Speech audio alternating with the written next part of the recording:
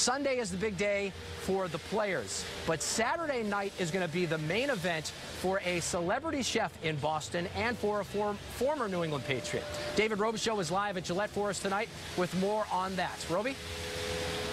David, the event is called Party with a Purpose. Fans on the eve of the Super Bowl there in Houston can participate in this wine and food pairing event. Today we talked to a pair of men here in Boston who will be going to Houston to represent the Patriots, and they're hoping they win more than just a game.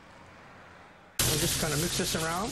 Davio chef Steve DiFillippo is used to cooking for dozens of diners. And of course, you always have to add salt and pepper. But now he's preparing to serve more than 4,000 dishes in Houston on Super Bowl Eve. So this is our homemade cavatelli with butternut squash, truffle butter, chicken stock, a little fresh cheese on top. Steve is part of the Taste of the NFL event that raises money for food banks in Boston and across the country. Fans in Houston get a chance to sample delicious food from New England to L.A. 32 chefs that represent the whole country, the NFL, and we're really honored that we get to represent Boston.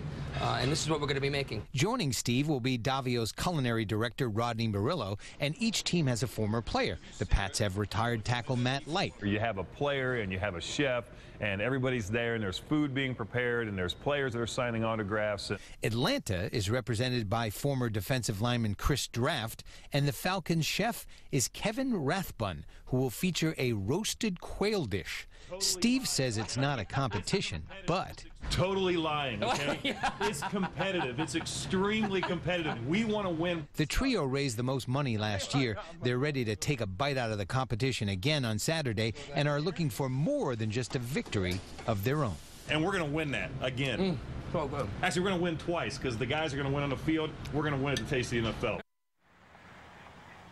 Taste of the NFL has raised $25 million since 1992. Now, Matt Light has his own foundation that's raising money for Taste of the NFL, and he and Steve are doing a raffle. The grand prize is an all-expense-paid trip to Houston and the Super Bowl. You get to meet Steve and Matt, and you can go to playoffraffle.com. You got to register by Friday morning. Live in Foxborough, I'm David Robichaud, WBZ News.